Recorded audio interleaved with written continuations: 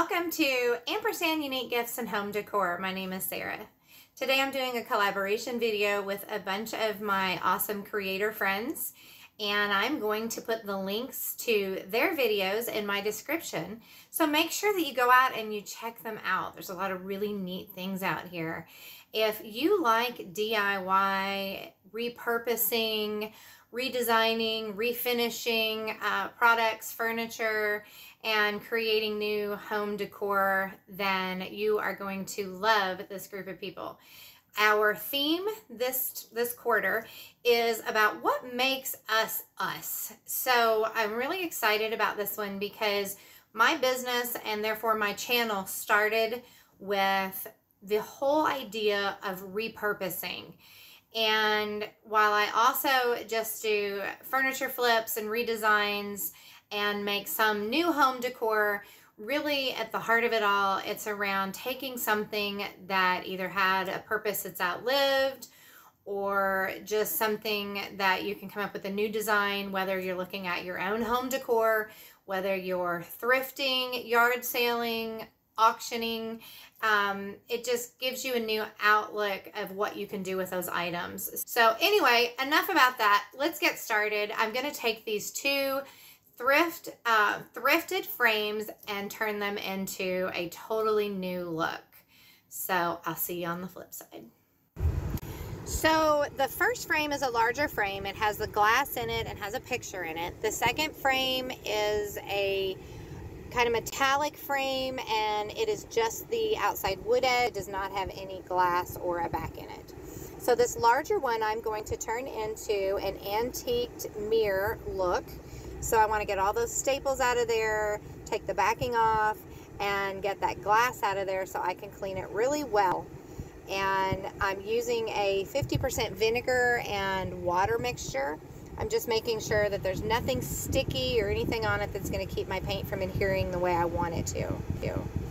This is an IOD rose toile stamp, and I am going to use a black paint, gold paint mixture and my brayer to add this flower design around 3 of the corners and a little bit in the middle, and then also using the IOD Kindest Regard stamp, I'm going to add the letters on there as well.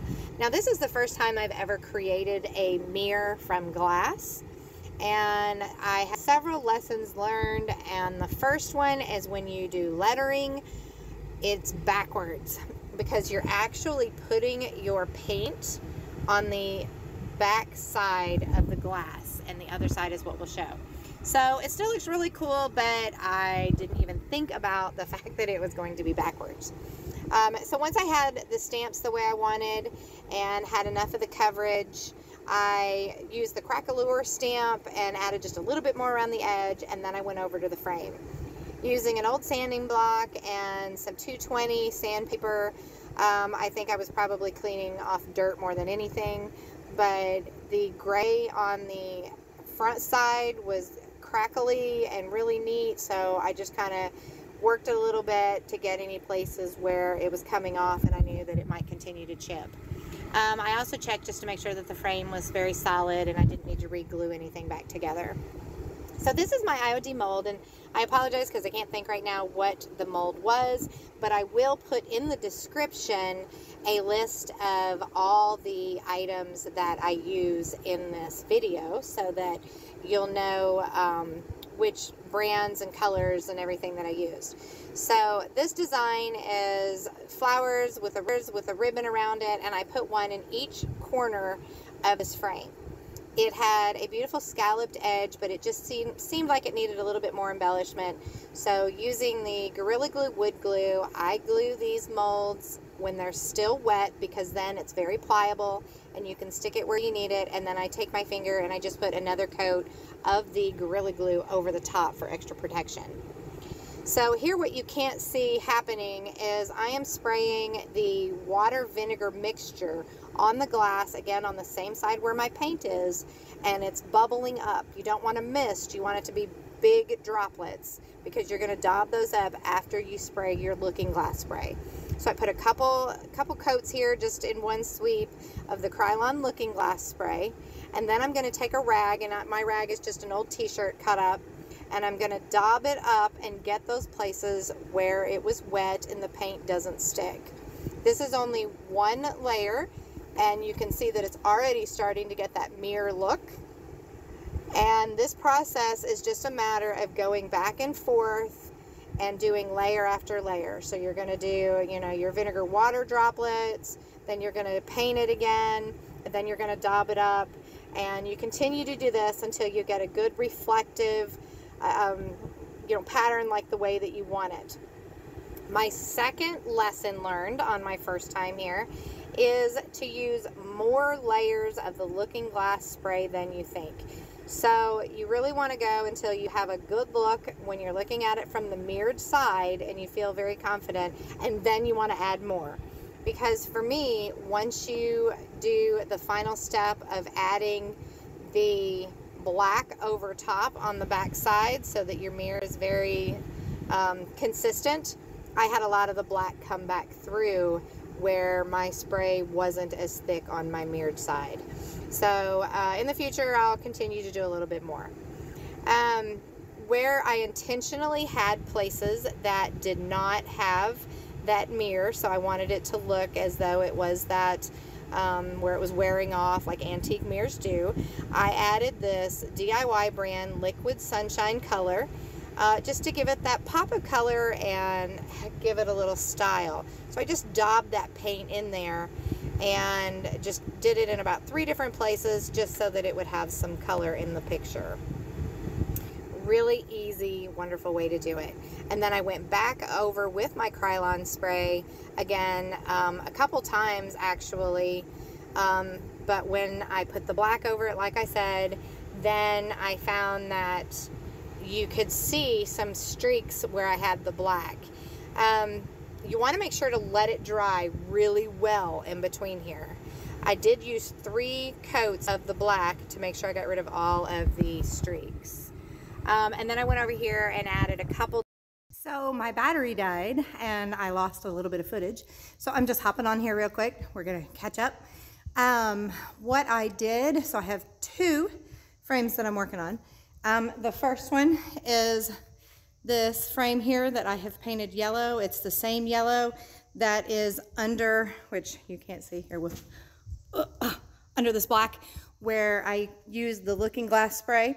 Then I have a second one that I am using to make a tray, and that's what we lost, which was I'm using pallet boards to be able to, look, I'm gonna walk backwards.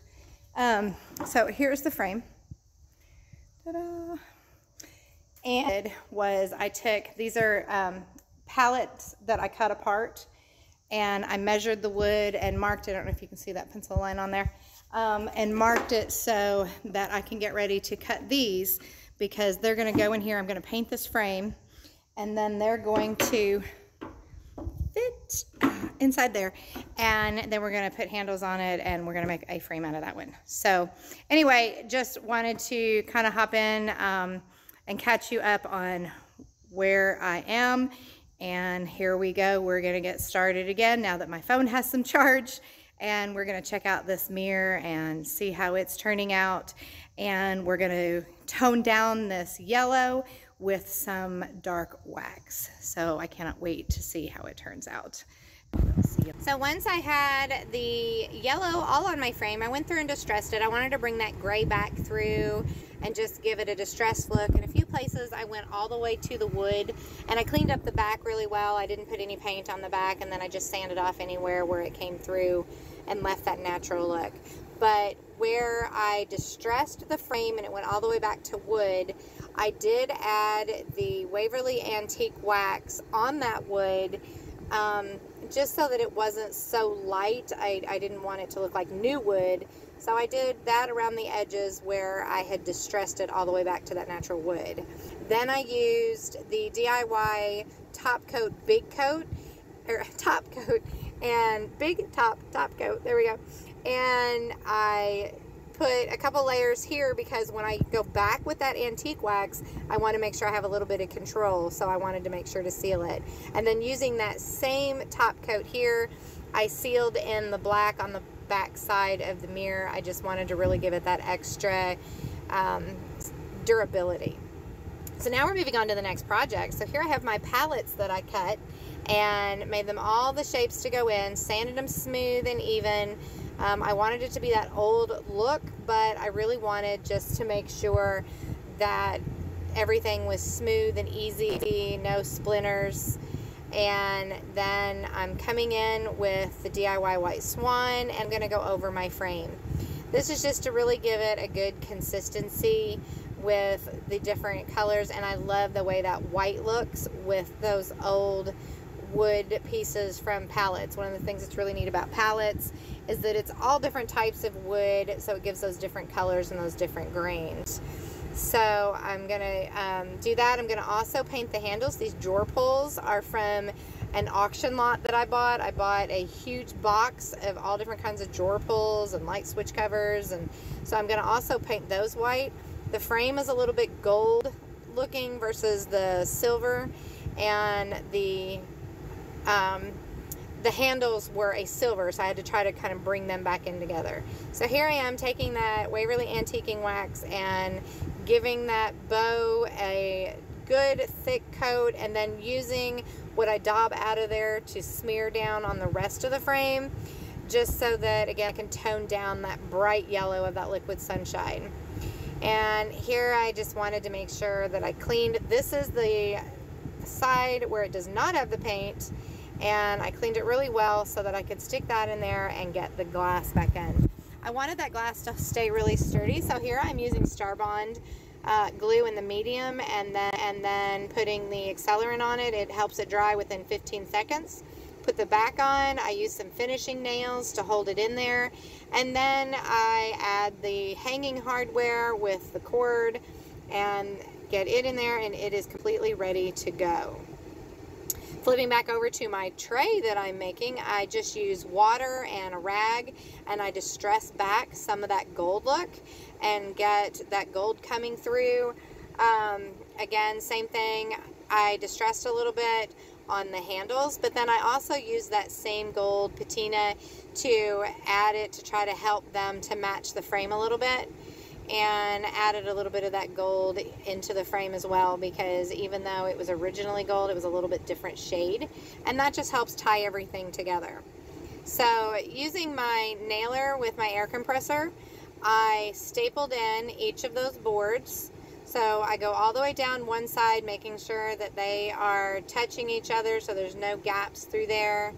I go through and I nail them all down one side, and then I turn it over and I nail them all the way down on the other side, making sure to move my fingers out of the way before I do anything, because every now and then the nailer does not exactly go exactly where I thought it was going to.